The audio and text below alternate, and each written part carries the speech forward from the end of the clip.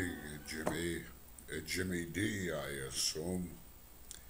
And let you know, I'm absolutely thrilled that you, at 17 years of age, have decided to give your life to the Lord Jesus Christ and to serve Him by serving His people. There really is no greater calling in life than to do exactly what you're doing.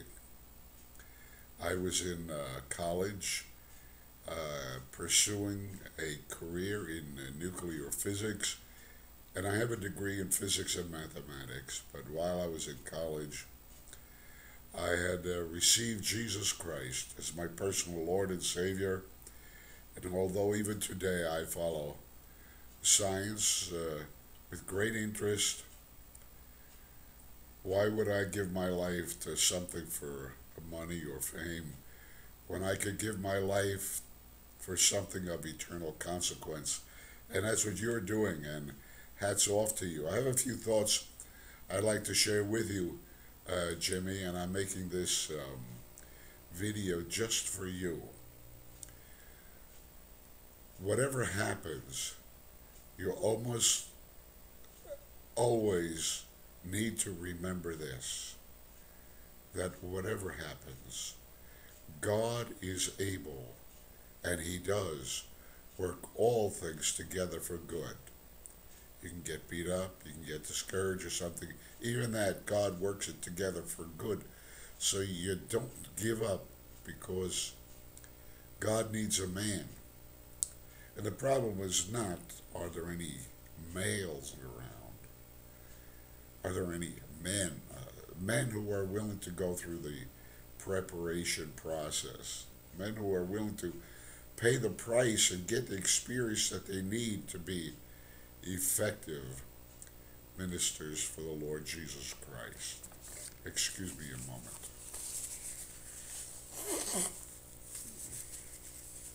There you go.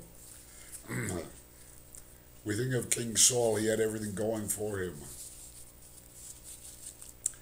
while he was humble, but when he became lifted up and thought he was the great man, God had to replace him. And it's interesting that God sent Samuel to the house of Jesse to, the Lord said, I have provided me a king there.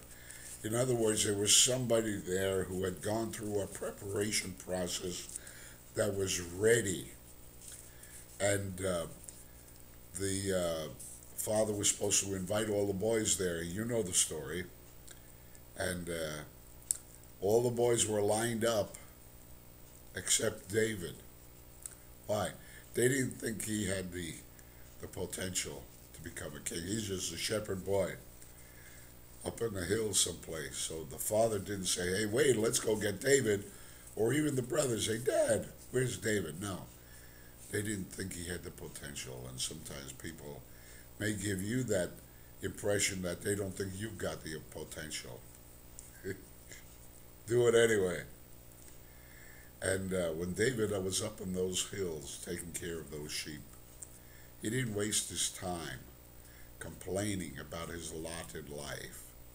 You can be sure he did slingshot practice up there, and was getting ready. Unknown to him, he was getting ready for one day to face that giant.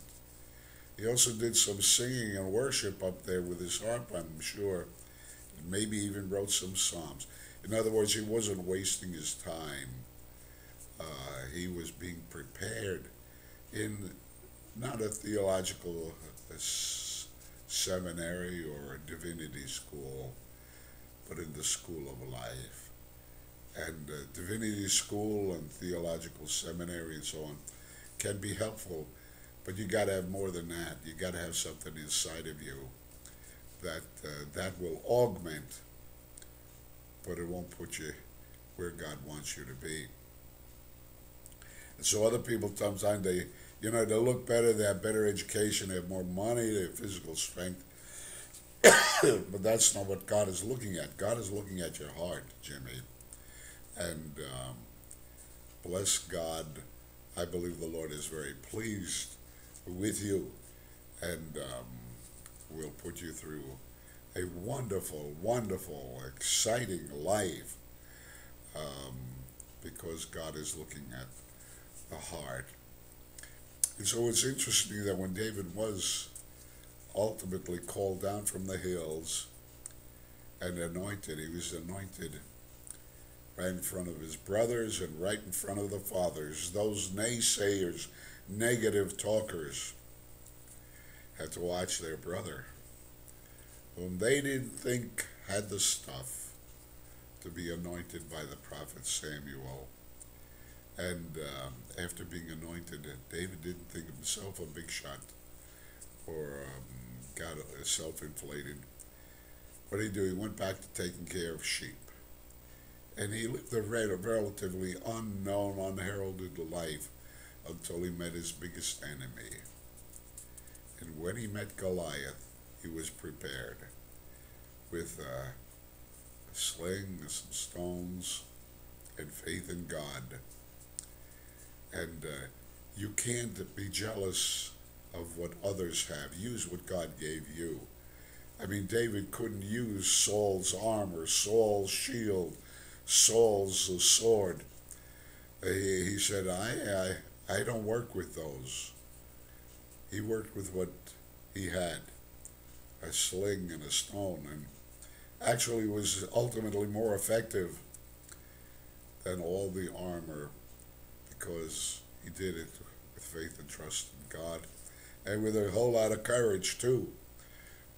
So, my friend Jimmy, I look forward to meeting you when I come back to the States.